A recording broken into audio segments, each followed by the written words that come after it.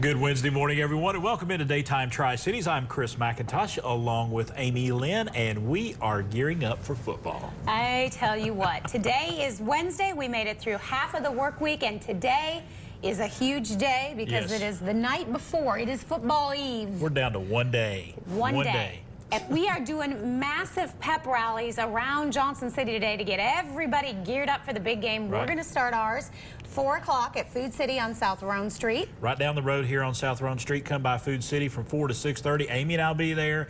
We'll have some other special guests there as well. We're going to talk football. We're going to be hooping it up and hooping it up and hooping it up. And Miss Johnson City is going to be over there. We're going to have some cheerleaders getting us ready. We're going to have some great food.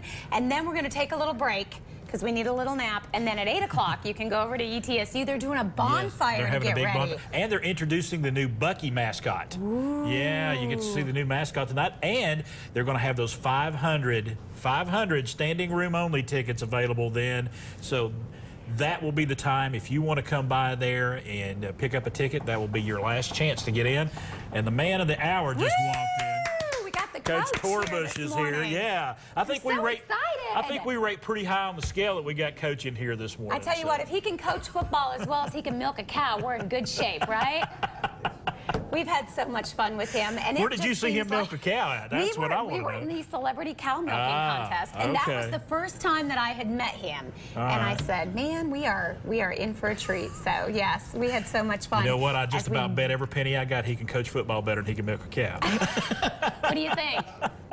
Yeah, he's not good. He's non-committal right now. Well, we are going to be talking to him about the upcoming season, and of course, we were talking too about the stadium getting all ready. It's going to be so much fun. There's going to be 9,000 of our closest friends over there, I think, tomorrow night. And that is the hottest ticket I have had.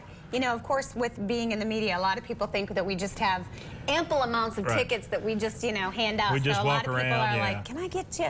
But this is one of those things. I have never been asked for more tickets to anything than, do you guys have extra ETSU tickets? It's like Bristol Motor Speedway. I get those phone calls twice a year from Bristol. Now I'm getting those same phone calls from those cousins and, you know, people I see about once or twice a year. Oh, no, not your cousins. Yeah, they're coming out of the woodwork. This is related to everybody in the Tri-Cities. You can't go anywhere without, I always think. I think it's true. Oh, look, it's someone that wants to talk about the show, and it's like, oh, no, they just, you know, want to reminisce about family memories. But you get those phone calls and saying, hey, I'd love to go to the Bucks game. People are actually taking pictures of their tickets and putting them on Facebook and saying, look what I got. Yeah, so, it's very cool. Big fun. It's going to be a whole lot of fun. We cannot wait. And, of course, all that is coming up tomorrow. And like you said, you've got some standing room only tickets that are going to be available.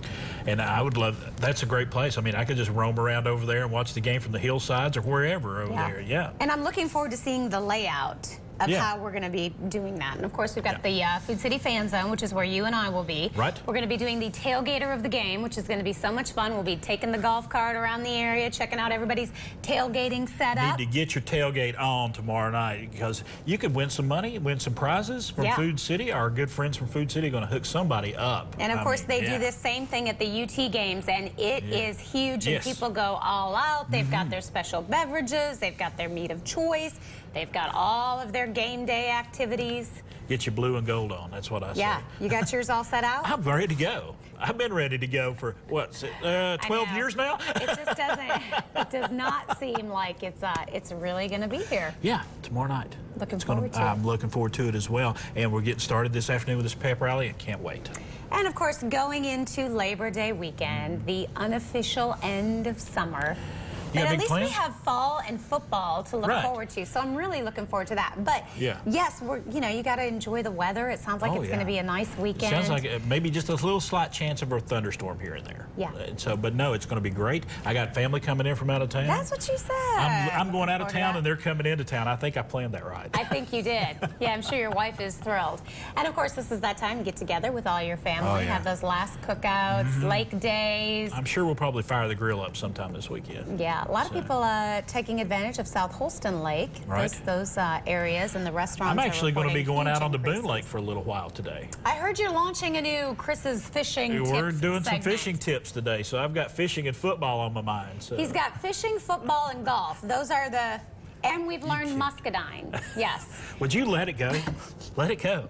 I mean, it's just. I hadn't brought that up in a while, but he said on Facebook since yesterday's he actually got somebody that said they called you Mr. Muscadine. Mr. Muscadine. I think we ought to keep that. I think that's a lot of fun. Hey, there are worse things, right? There are worse things you can be involved in. That's true. See? It keeps me off the streets anyway. And coming up here in just a couple of days, you're going to get to see our winery tour. It was the Rocky Top Winery Trail. RockyTopWineTrail.com if you want more information. But Amy and I and our spouses and Jonathan and everybody available with the show, we had a great time. It was a good team building experience. It was. We were in the limo together riding around. Yeah, great. Team building, winery tour. Whatever Very you say. nice. Yeah, but we learned a lot about each other. Yes. Yes. Maybe a little too much. It was fun. And we did manage to make a little pit stop at the outlet, so that was always good. Because, you know, they have those big signs in the window that say like 50% off. I mean, you talk about See this right here? This is what her husband, John, was doing the whole time, was talking about how much money was going through his fingers. But it was on sale. They were practically paying me to buy it. Yep, that's it. That's my story, and I'm sticking to it. I hear you. Hey, we have a lot of fun stories on the show today. Yes. As we mentioned, we've got Coach Carl Torbush here. Looking forward to talking some football with him. Right over there. Yeah. Man of the hour. We're getting ready to fire up on some ETSU football. Cannot wait. And then I'm taking you over to a local farm. Oh, yeah. Where they are not growing corn. No corn, no beans. No taters. Hops. Hops. They're growing hops. Yeah. We're going to show you how it's done coming up. Food City is the premier sponsor of Daytime Tri-Cities.